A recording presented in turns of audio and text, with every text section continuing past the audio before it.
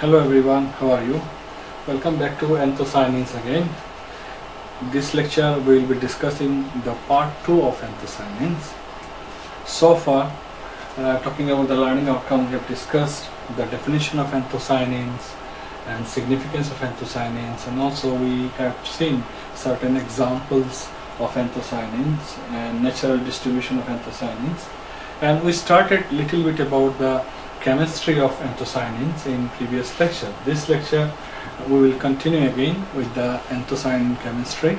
Mainly anthocyanin chemistry, when we talk, we will discuss about the stability of anthocyanins, which is very important factor. Now can I ask you, before I proceed from here, what's the difference between anthocyanin and anthocyanidine? If you remember, anthocyanidine, it is the name of a glycon. When an anthocyanidine attached to the sugar molecule, it becomes glycoside, and the glycoside of anthocyanidine is known as anthocyanins. I hope you remember. Now, we have seen the anthocyanin and anthocyanidine both, they play an important role in food industry. Because they are highly used in food industry for two purposes. First of all, to improve the appearance of food color by providing different color, and also they are highly beneficial to human health. And because of these two reasons, they are heavily explored and used in food industry. That's why it is important to study the stability of anthocyanins. Otherwise, imagine if anthocyanins or anthocyanidine, if you used in coloration of food, and if the color degrades after some time, it will also affect the shelf life of the food. Or imagine you buy a food which has a very nice pink color, and after a few days, if the color degrades to dark color from the pink, do you think you are going to eat? You will not eat it, you will throw it, considering it as a spoiled food. That's why it is important to know what are the various factors that affects the stability and color or coloration of anthocyanins, and how we can increase the stability. So today's lecture mainly will focus on the stability part of anthocyanins. That means further we will discuss about the chemistry of anthocyanins. So continuing with the chemistry of anthocyanidins and anthocyanins, as I mentioned, the type and intensity of color of anthocyanins, they largely depend on many factors. One of the factor is the substitution pattern of the anthocyanidine, that is substitution pattern of the glycon part. And mainly when we talk about substitution, it depends on the substitution pattern of the ring B of the anthocyanidine moiety. And it has been observed that if number of hydroxyl groups are more or predominate in ring B, the color tends to goes towards bluish in nature. Whereas if the number of methoxy group is more in ring B, or methoxyl group predominate, color tends to go towards redness. Okay. So you can see how the variation of substitution pattern at ring B can change the color of the anthocyanidine, that is the glycon. Second important factor where the type and intensity of colors of anthocyanins are largely dependent on is the pH and pattern of glycosylation. Now at different pH, anthocyanidine and anthocyanin both, they show different types of color or different coloration. For example, when the pH is less than 2, it shows intensely red or orange color. And if the pH is kept between 2 to 4, then blue color species prevailed. Whereas the pH between 5 to 6, the colorless anthocyanins are found to be more. Okay. And if the pH is more than 7, anthocyanins tend to be degraded based on their substituents again. And it has been observed that the color stability decreases towards the neutrality. Neutrality means towards pH 7.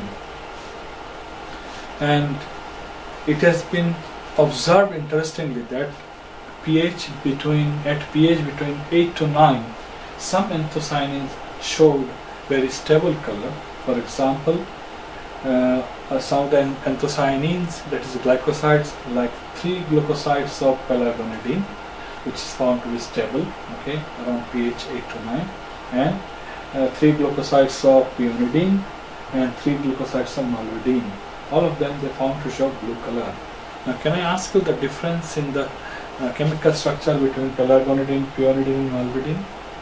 Pelargonidine has OH in the hydroxyl group, only one hydroxyl group at the beta ring B, whereas pyonidine and malvidine they have methoxy group at the beta ring B.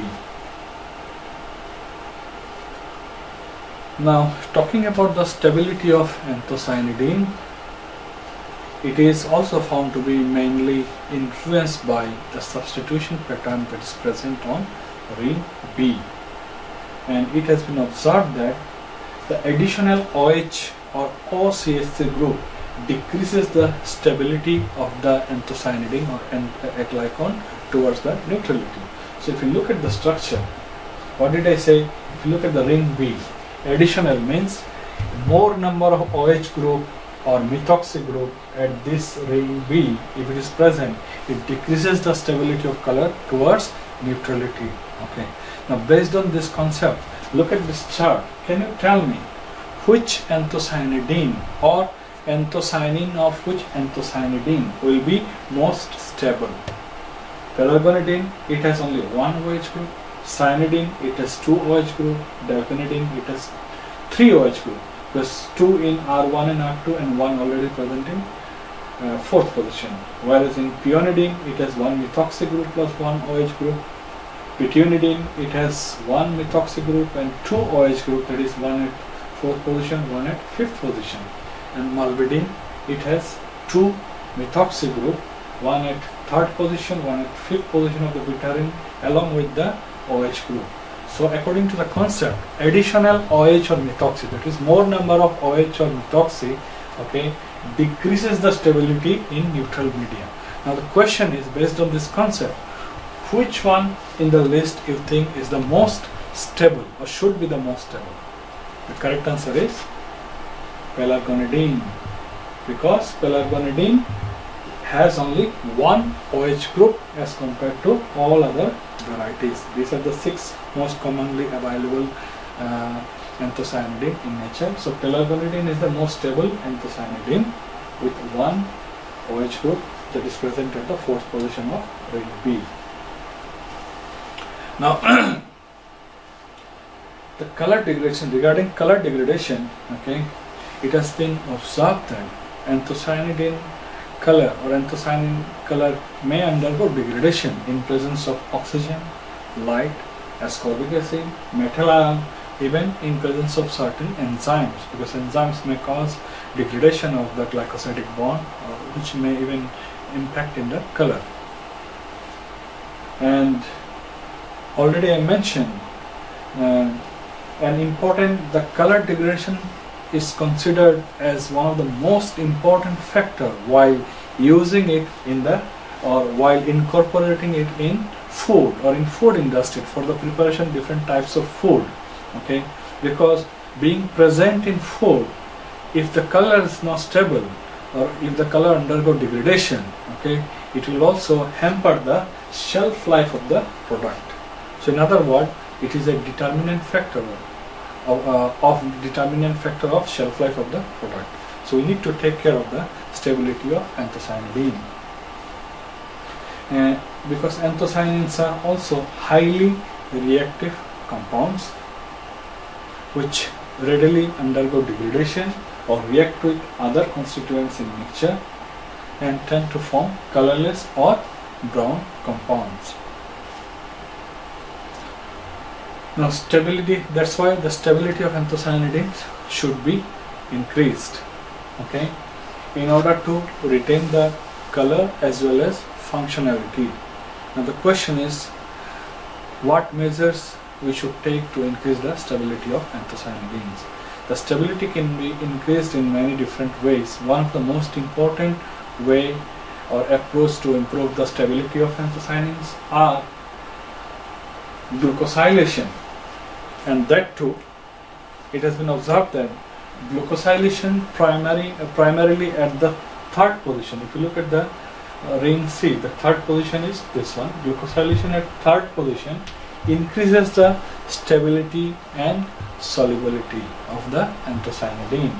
Okay, and 5-glucosylated structure found to degrade more easily as compared to 3-glucoside. That means 5-glucoside means when a glucose molecule or any sugar molecule is attached to the fifth position of ring A. Okay, so which one is more stable? 3-glucosylate. When a glucose molecule is attached to the third position of the ring C, it forms more stable structure as compared to when a sugar is attached to the fifth position. Now, can you correlate this fact with the previous lecture? We discussed something about the availability of glycosylated product or availability of anthocyanins in nature based on the point of attachment of sugars. If you remember, we discussed that 3-glucosylated anthocyanins are more available as compared to 3 and 5 diglucosylated or glycosylated anthocyanins, and glycosylation at the hydroxyl groups of beta ring B, glycosylation at ring B, even though it is possible, but it is rare. Now you know what is the reason. The reason is the glycosylation at the third position increases the stability of anthocyanidine, and this is why the 3-glycosylated products are more available in nature as compared to 5-glycosylated product or 3,5 diglycosylated product. Okay. Secondly, the stability can also be increased by acylation of sugar moieties or sugar residues.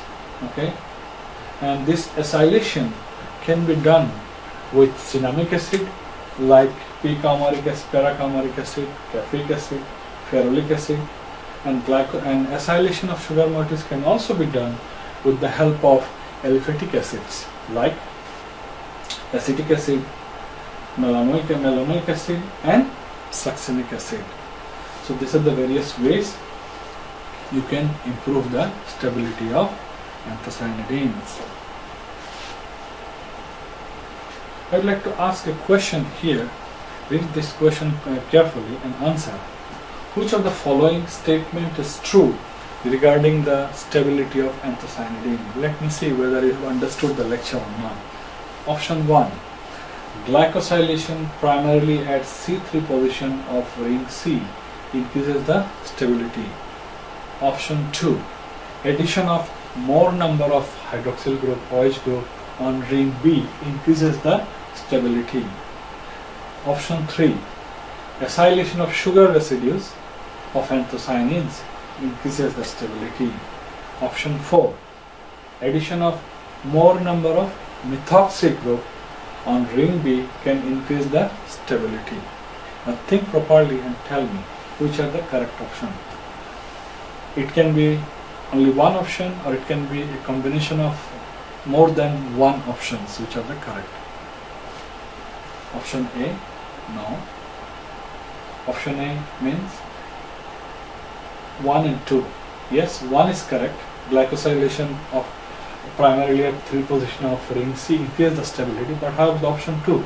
If you remember, we said addition of more OH group on ring B, not only OH group, addition of more methoxy group also decreases the stability. And in that point of view, we have seen that pelargonidine, which has only one OH group at the ring B, has more stability as compared to the other anthocyanidine. So the correct option should be, the correct option is the acylation of sugar residues of anthocyanin can increase the stability, and glycosylation primarily at 3 position C3 of the ring C can increase the stability. That is 1 and 3. That means the correct answer is D. Okay, so we will finish our lecture today here. We will continue again in the next lecture, that is part 3 of anthocyanins and anthocyanidine. Thank you very much for your attention. See you again.